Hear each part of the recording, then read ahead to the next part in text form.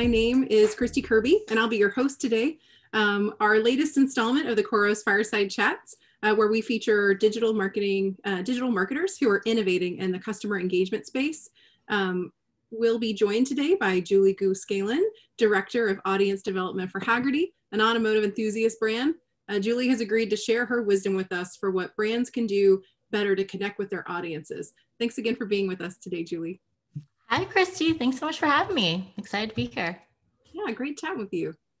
A reminder for everyone that we'll have a live Q&A with Julie in about 20 minutes. So please feel free to drop in any questions you have in that Q&A panel, and we'll address those at the end. And with that, let's get started. So as the product marketing lead for the Khoros Marketing Solution, we spend a lot of times looking at the market. And Julie, today we see that marketers are really pivoting their brand presence to focus on building trust and providing authentic connection to their communities. We'd love to hear, how is Hagerty embracing this trend? Definitely. I think that, like many global brands, I think that Hagerty sees a greater purpose in our products and services beyond just the utility of the car insurance that we provide.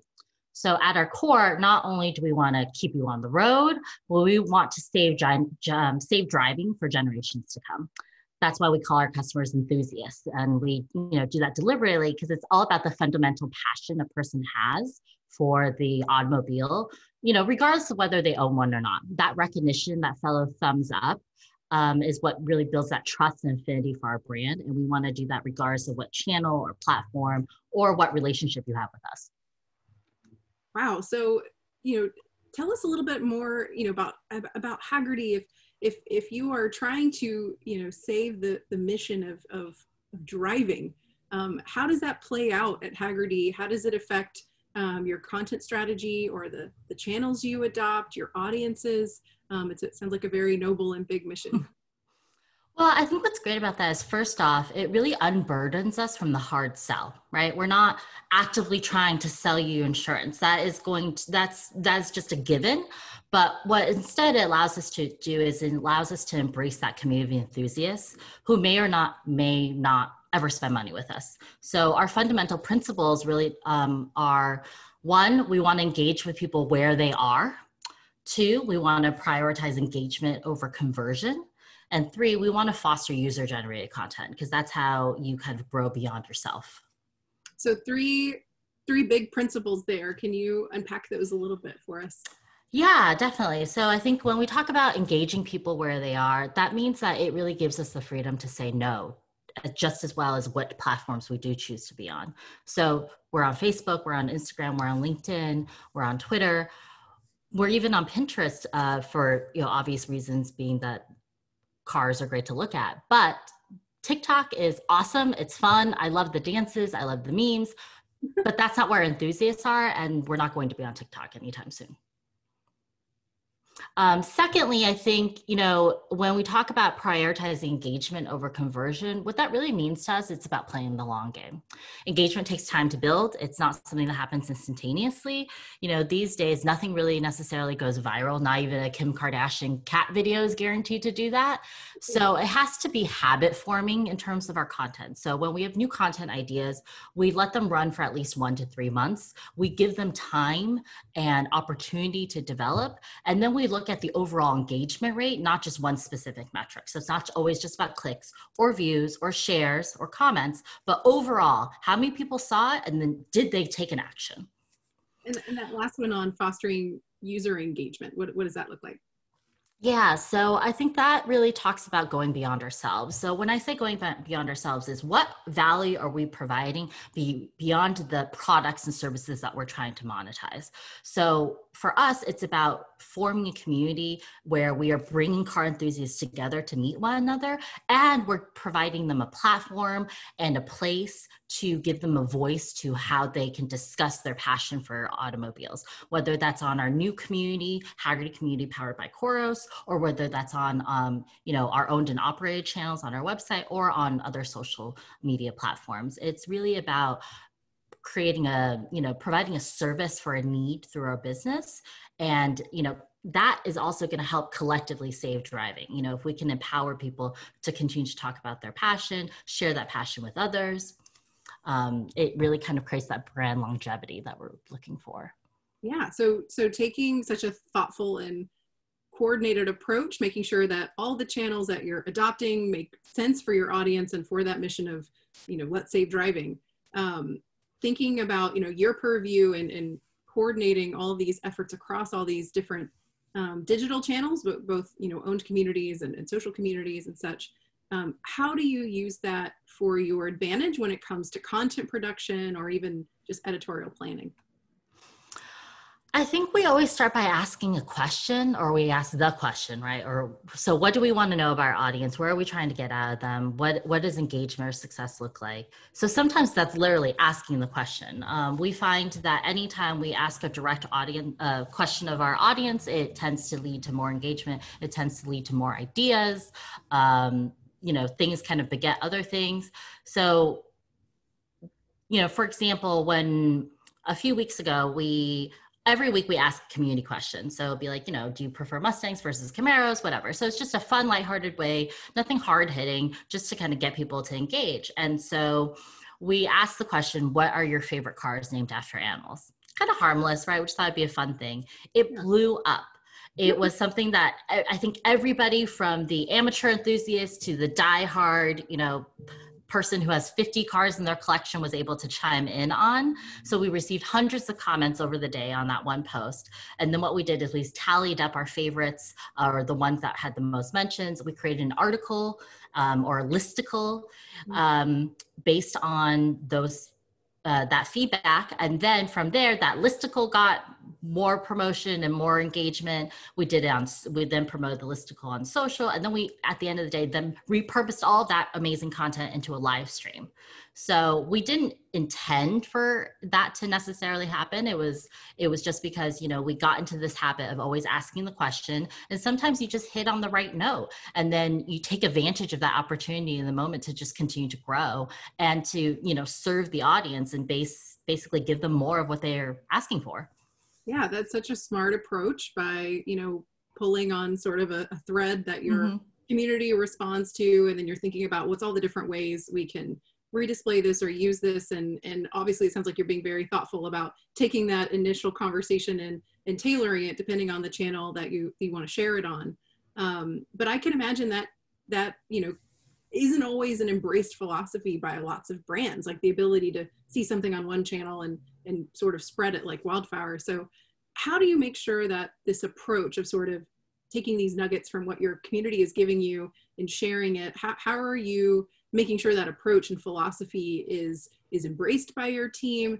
How do you help your team feel confident to engage with audiences in this really, thoughtful, natural way and have authentic connection? I think for us, it is primarily about removing the fear and replacing that with empowerment. So when I say removing the fear, it's fear of missing out. Like, we've all had experiences of FOMO. It's fear of making a mistake. It's fear of speaking out of turn. As digital marketers, particularly in this day and age, we have to be quick. We have to be agile. We have to be ready to respond at any moment when the audience's expectations are like, I've posted, how come you haven't responded to me? It's been 3 seconds. And I can't do that on my own. I'm only one person. I've got an amazing team behind me. And I think part of why we gel so well, work so well together, is because we all know at the end of the day that we have to be flexible. And part of that flexibility means that sometimes mistakes are going to happen or unintended things are going to happen. So how do we make sure that we pivot from those when they do, which they inevitably will? And we do that by also making sure that we're honoring our audience, right? We're owning up to, yep, there was a typo.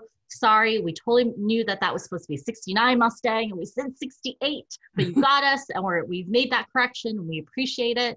So just being transparent and direct and having that dialogue. I mean, that's also an opportunity to have a conversation with your audience in that direct way when sometimes something like that happens. So it's really about, making sure that everybody from my team, who are the people doing the posting, to my boss who's looking at the posting, to our audience, knows that mistakes can happen and that's okay. Nobody has to be afraid of that.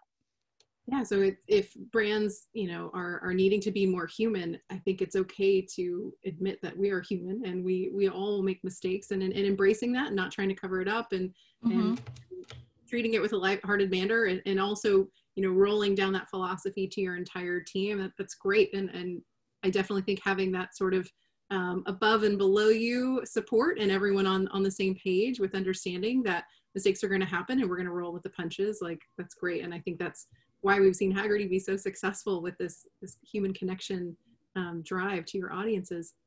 Yeah, and it maintains that authenticity that we're so well known for, right? People know that there's a real human at the other end of the line, whether you call us, whether you tweet at us, whether you email us, there's a real person looking at it. None of us are bots, I promise.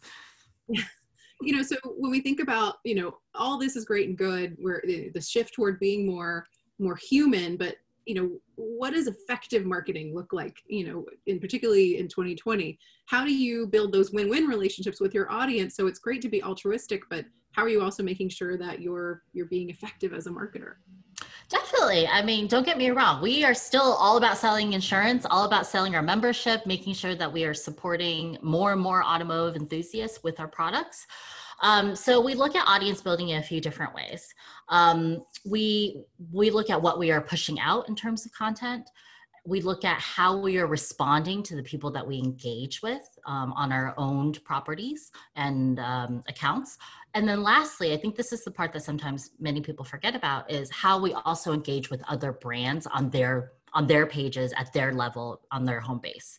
Because we can't do this alone. So not only can we not do this alone without an audience, but also without other people helping us, right? We're not the car manufacturers. We're the insurance company that's providing the insurance. So we've got to be friendly with the car manufacturers and make sure that they continue to make the cars that our people are so passionate about too. So can you tell us a bit more about that first one? So how you think about the type of content that you're pushing out? So first and foremost, we need to make sure that it has intrinsic value, that isn't just about selling somebody something, that there's value, whether it's to inform or to entertain or to delight in some way. So it's not a hard sell at all. And we need to make sure that all of our content kind of surrounds like what is going to be the most engaging piece of content where they don't have to do anything but just consume it.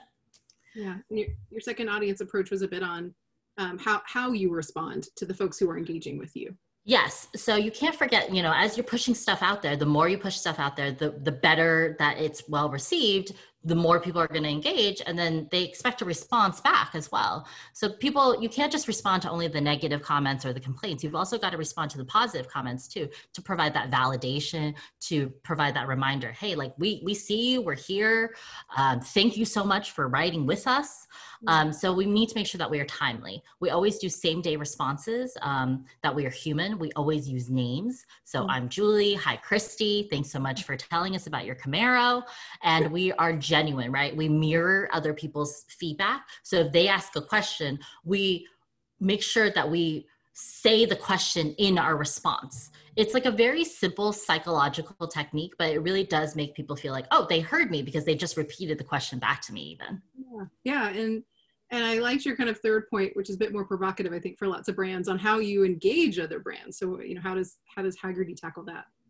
Yeah, I think that we think about it as we're all kind of one team automotive, right? And we want to make sure that we're all supporting this community of car enthusiasts. So we look at brands that either inspire us or that we aspire to be like. So, you know, I think everybody wants to be more like Apple these days. So we want to make sure that we're engaging with their thought leadership, that we start dialogue with, you know, some of their executives on like a LinkedIn platform, for example. So that's another way to build your brands. It's not a hard sell with your products and services, but it's also showcasing your thought leadership, your strategy, the direction of your executives. And then, you know, on the other side, what are brands that kind of we aspire or inspire us to be like? For example, you know, REI's latest campaign about kind of camping and off-roading. Well, that's an easy segue for us, right? When we have the new Bronco, for example, and all of its off-road capabilities. So if they're talking about their camping gear, well, what's a perfect complement to REI's camping gear? It has to be the new Ford Bronco. Mm-hmm. And, you know, then we can talk about the legacy and history of the Bronco. So easy ways to kind of tap in to things that are adjacent in some ways to our core demographic and our core services, but still very relevant. Yeah, no, that's a very smart approach. And when I'm thinking about the way you're approaching, you know, your mission, how that, you know, portrays in the channels you're adopting, the way you're creating content and distributing it, I would love, it sounds like a lot of these are very like organic and natural things that you're connecting to, but would love to hear about your approach to is this organic only efforts, or is it paid as well? How do you sort of plan promoted and organic content, and how does that work at Hagerty? Yeah, so I think we definitely take a test and learn approach in the sense that nothing is off the table. Any one of my team members is open to always test anything on any of the channels that they own, and then we sleep on it, meaning that we give it 24 hours to have a life of its own, to live and breathe, and see what the response is. And if the response is not that great, then like mental note, let's see how we can tweak it to increase the engagement. Or if it does really well, like the animal car thing, then what are other ways that we can continue to leverage it, get more juice out of that lemon, if you will. But also on top of that, what are the easy, similar ways that we can kind of adopt that same sort of direction? So that's kind of on the organic side of it. And we also need to make sure that we're following that engagement rate so that we do have core demographic benchmarks that we can kind of point our executives back to, because we know our stuff day in and day out, but at the very high level, when they've got 2 minutes of time and they just need to digest 2 pieces of data, that's an easy one to say. We've increased our engagement by 3 points. Great, makes sense, awesome, great job. I think from a pay perspective, everybody does paid, and that is okay. It is not like some horrible, filthy, dirty, dark secret. And it doesn't mean that you're not doing your job well. It doesn't mean that, if your brand can't live purely on organic, then you're failing. Paid is just a necessary way, I think, of this, internet machine that we all kind of live and breathe in right now. But it means that you can also be smart with your approach and you can make it work to your advantage. So we always start small, 1 to 2 week flights, $1,000 budgets, nothing crazy, with limited variables. So, we kind of have some core demographic audiences and interest-based audiences that we test. That are kind of always like our baseline. And then from there, if certain things peak, then, we start to iterate from there. So if we do a story and we do a boosted post and we see that it's really resonating with 45 and up, then in the next round, we only target 45 and up. Just little bite-sized pieces like that can make a difference. You don't have to go full in, with a fully integrated, 6-figure, 3-month campaign. And I find that when you do that, it's almost like a set it and forget it type of thing. And then you feel like at the end of it, like, what have you actually learned? You're not sure. Yeah, taking that much more active approach to be, let the content sort of, like the way you phrase it, that it has a life of its own, like see what's working and what doesn't, and then amplify a little. And then if it's still going, turn up the gas. So I think that's a very thoughtful approach in letting, organic sort of lead the way for what you need to be promoting. So very thoughtful approach.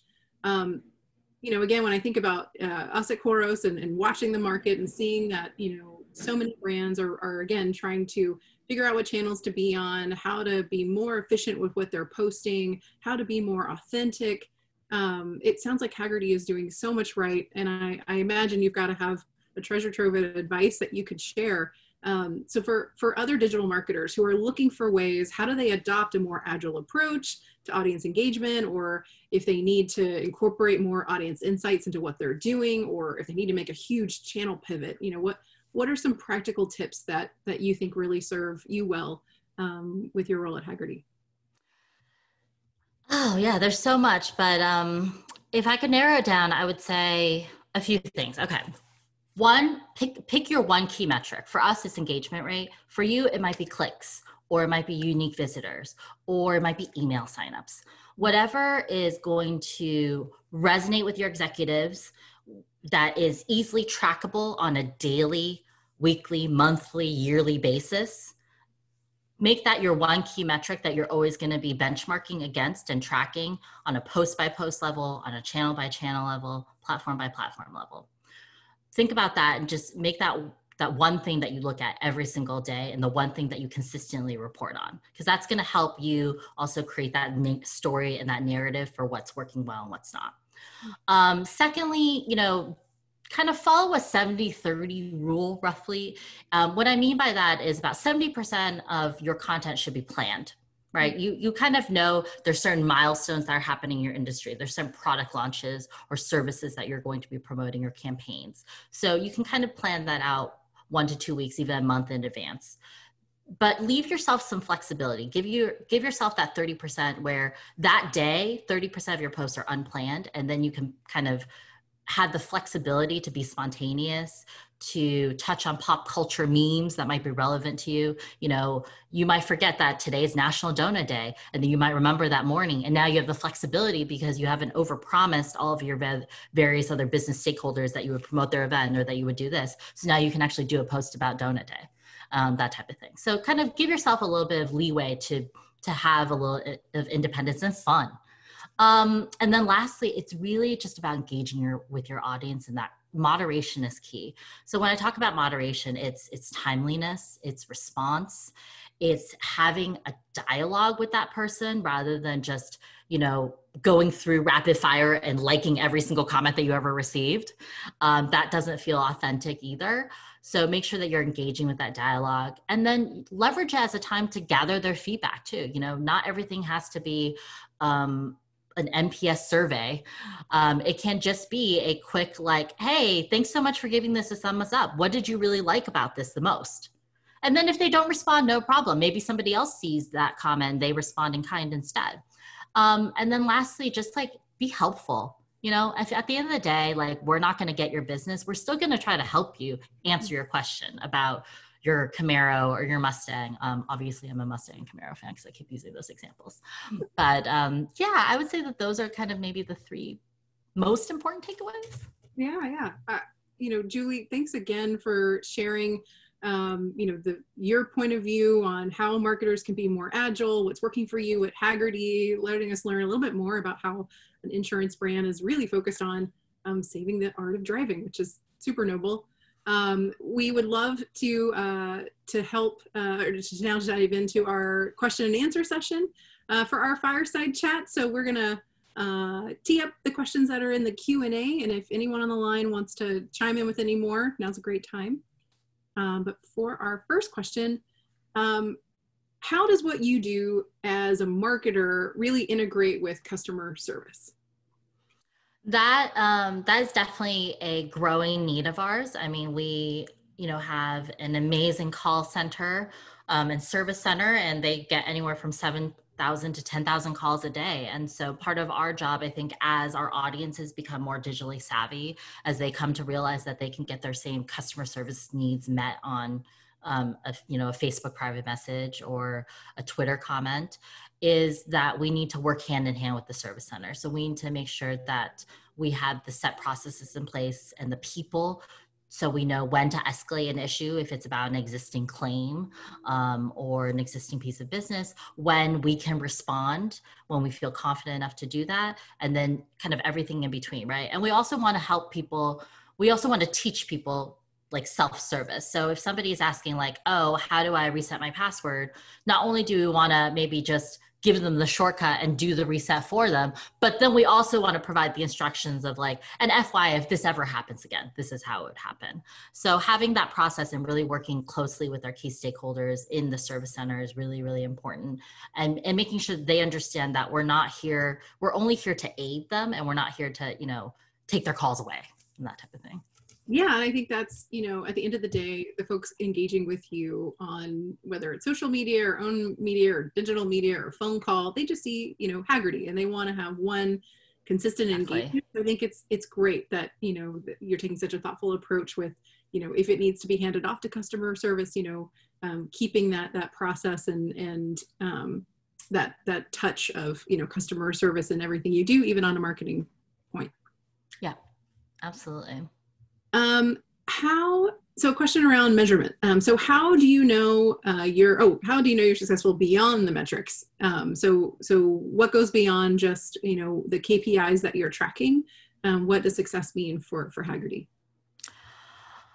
I think that, you know, it's the qualitative stuff that's a little bit harder to quantify, but I think it's, you know, being at an automotive event where people are organically mentioning Hagerty, seeing your magazine at the random doctor's office visit that you have. It is also having, you know, noticing that the comments that are coming through, the quality of the comments, the type of comments, how they're engaging. You know, getting a sense of whether the audience is in on the joke or not. I know that's like so hard to quantify, but it is like having that tactile feel. And that comes with the fact that, you know, we have a team of moderators who are actively reading and reviewing every single comment. So we really do have that, I think, like direct connection with our audience. And that allows us to give us, you know, to give our executives those like quick, nice little sound bites and snackable anecdotes that just kind of help show that social media, I think sometimes in large companies, especially companies that are in more kind of traditional like finance, insurance, those types of industries, I think that sometimes they either feel like social is a necessary evil or, you know, something to be like very, very conservative on because God forbid, like, you know, do you want to have a bad tweet Connie situation? And those are valid fears and challenges. But I think at the same time, if you can use anecdotes from real audiences, real comments and case studies to educate your executives about the fact that, yes, you can have bad case scenarios, but you've got to trust that your team can handle it because we're moderating everything. And two, then you can also have these like really great gems, right? Like, for example, we realized that our customers are starting to pivot more to 80s and 90s cars. And we realized that through the comments that we got on anytime we posted an 80s or 90s car, it would get more engagement than if we posted, you know, a different era car. And we provided that feedback back to the insurance or back to our insurance counterparts. And now we have a larger appetite to insure 80s and 90s cars. And we're actively marketing for them because we're following some of those trends. So, you know, also thinking about it in that sense, what are those anecdotes that you can feed back to other places in the business where they're not hearing that feedback anywhere else?